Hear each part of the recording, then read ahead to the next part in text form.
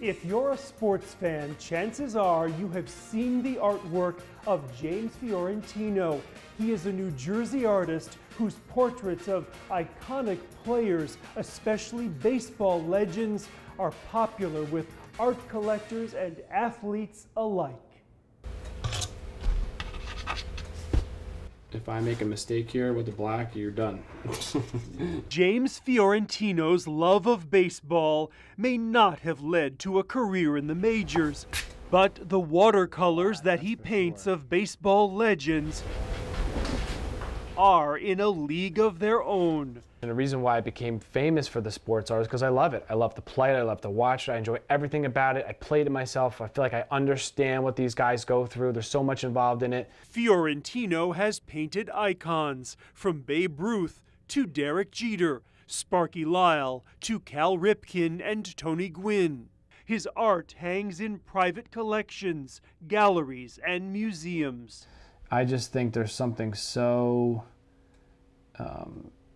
interesting about seeing it in black and white, more realistic maybe. The portrait that he's working on here is of one of his favorite players, Hall of Fame right fielder Hank Aaron. He was the all-time home run hit leader, and of course doing it as a black man and beating Babe Ruth's record. Fiorentino's passion for baseball and his talent for art go back to his very beginnings.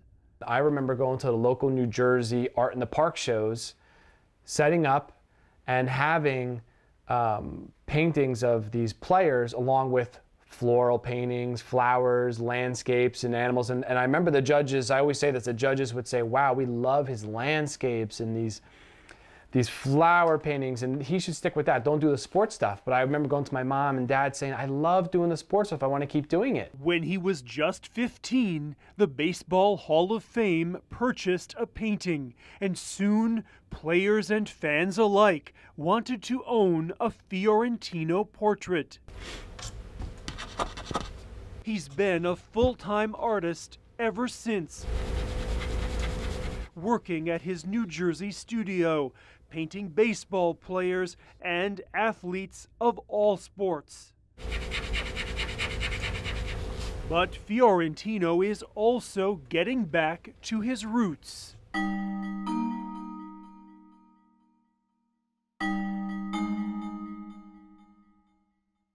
Creating the kind of wildlife paintings that those Art in the Park judges had told him to stick to when he was just a kid.